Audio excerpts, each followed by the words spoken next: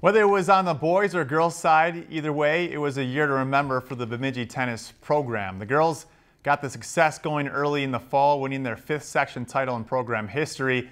Then the boys kept the winning ways going in the spring by winning the Section 8 AA championship and making their first appearance at state in program history.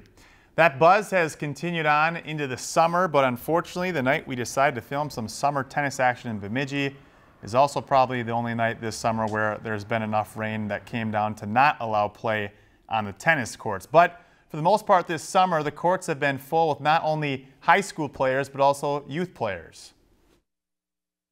I sound like a broken record because every year they go up.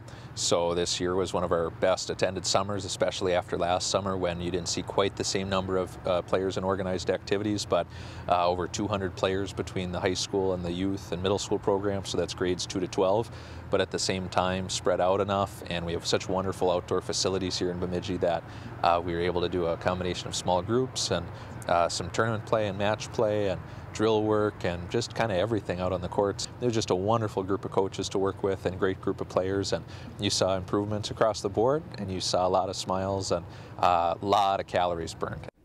Bemidji High School and Middle School girls tennis starts up in a couple of weeks, and elementary tennis players can sign up for Community Ed, which will also take place this fall.